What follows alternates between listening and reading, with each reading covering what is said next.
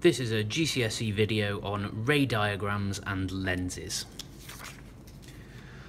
A lot of things use lenses to help focus light. Things like telescopes, the glasses that you use for your eyes, microscopes, magnifying glasses, and lots of other things. Light is focused by a lens. This is an example of a converging lens. It's called converging lens because if light comes in parallel, if rays of light come in parallel to each other, then the lens converges them, it brings them together to a point. Anyone who has ever killed an ant by using a magnifying glass knows that if you focus a beam of light, then it focuses onto a point, and that point gets very hot because all of the energy is focused on that single point. If these rays of light are coming in parallel, then this point here is called the principal focus. And the distance that it is away from the lens is called the focal length.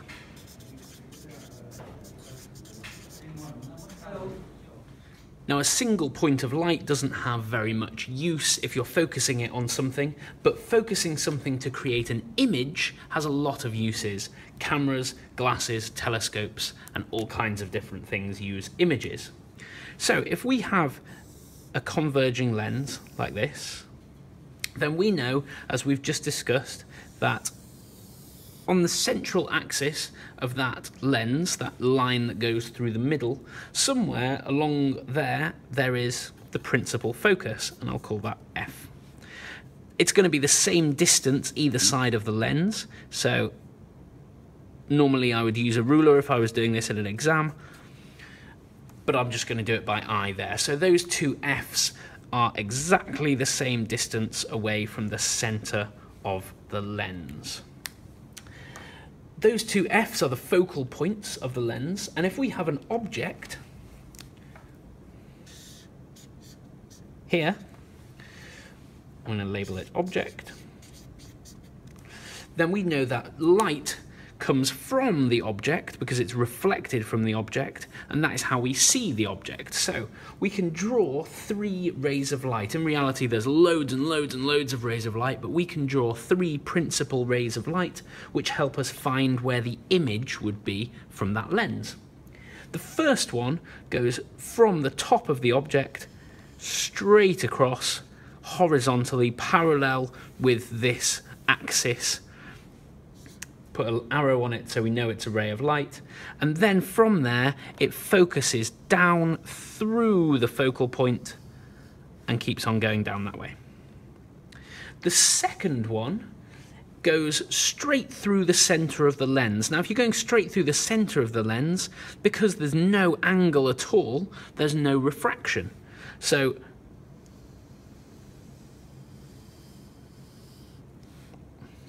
the one that goes through the center of the lens does not refract at all, it doesn't change direction at all. The third one that we can draw goes through this focal point here until it meets the lens. It only refracts at the lens, it doesn't change direction at the focal points, it only refracts, it only changes direction at the lens, and once it's there, it goes horizontal like that. Now you can see from the diagram that all of these lines, if you use a ruler, all of these lines meet at the same point. And this point here is that point. So we know that this is going to be our image because that is where all of those lines are meeting. Now I can use a ruler to measure that image, and using that ruler I can see that my image is about 5.8 centimeters tall, and I can see that my object here is 5.2 centimeters tall. So in this particular case, the image is magnified because it's bigger, and also it is inverted because it's upside down. It is formed by real rays of light. There are no dotted lines here. Those rays of light are real, so we can say it is a real image. You could project that image onto a projector, onto a screen, and you would see an image. So it's formed by real rays of light. So now we know how to find where the image would be, and we know how to describe that image. Now, if we take another lens, another thing that these lenses can be used for is magnifying glasses. Now, magnifying glasses make things loads bigger when you're close to them, but if you've ever used a magnifying glass, you'll know that if you bring it too far away, then the image inverts, it turns upside down, and it just looks quite strange. So the way that magnifying glasses work is if we add our principal foci,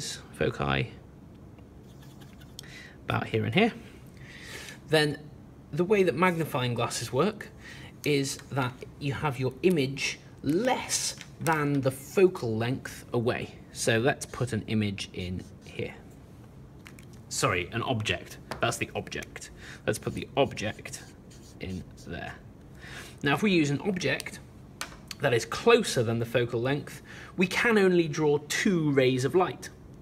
The reason for that is you can't have a ray of light going through this focal point because it'll go backwards. So the 2 rays of light that we can draw for a magnifying glass, we have the same one, which goes horizontally, and then it goes down through the focal point. I'm going to use a ruler for this. Then it goes down through the focal point on the far side.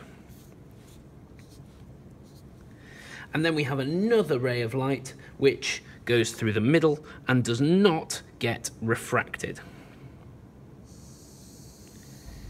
Now you can see here that these 2 rays of light are not going to meet. They're getting further and further apart.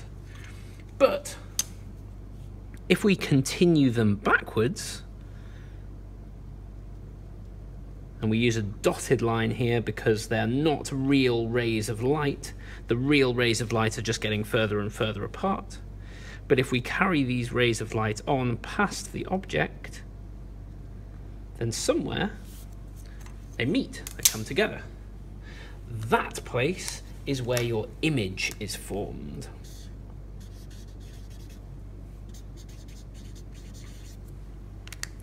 Now your image in this case, you can see quite clearly, is magnified. It's much bigger than the object. And it's also the same way up, and we call that upright. We can also see that it's made by dotted lines, which is not real rays of light. The real rays of light are coming from the object and going out this way. These ones, these dotted lines, are not real rays of light, so we say the image is virtual. The image is also on the same side as the lens, which makes sense because if you use a magnifying glass, you're looking at an object that is underneath the magnifying glass, and the image that you see is underneath the magnifying glass as well. But if you tried to put a piece of paper in between where the object was and the magnifying glass to try and get the image on the paper, it would block out the light from the object, and so you wouldn't form an image. So it's virtual because it cannot be projected onto a screen. So this is the ray diagram for a magnifying glass.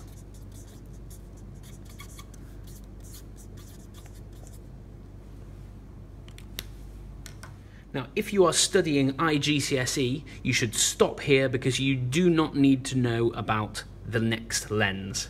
If you are studying GCSE with AQA, you need to keep watching because you need to know about one more lens, and that lens is the diverging lens.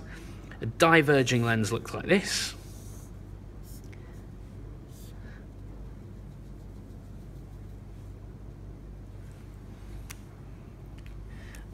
And I'll put the central axis in there as well. And then the focal points can go here and here. Okay, remember they're the same distance away from the center of the lens. So the first line that, we need an object first. The object that I'm going to draw is here. Object. Okay, and the first line that I'm going to draw, as usual, is horizontal from the top of the arrow. And we know that a diverging lens spreads out. Diverging means spreading out, so it's spreading out the light. So instead of going down towards the focal point, it spreads it out, so it goes upwards this way. And you can tell which angle it goes upwards because it originates from this focal point. So obviously these are not real rays of light from here, so we do that as a dotted line, but then this is a real ray of light. So the ray of light goes horizontal and then it goes upwards as if it was coming from this focal point. The second ray of light, as usual, goes directly through the middle without being refracted, sorry. And you can see that these rays of light are already crossing each other. Now the only other ray of light that you can add, which should cross in the same place as well, aims for this far focal point, but as soon as it hits the lens it gets refracted, so it goes horizontal. And as you can see, these three rays of light look like they come together, and they all look like they come together here.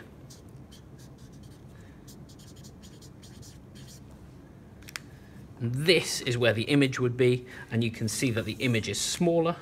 The word for smaller is diminished. You can see that it's formed by dotted lines, so it's not real rays of light, so it's virtual. And also it's the same way up, so it's upright. That is the lens, the ray diagram for a diverging lens.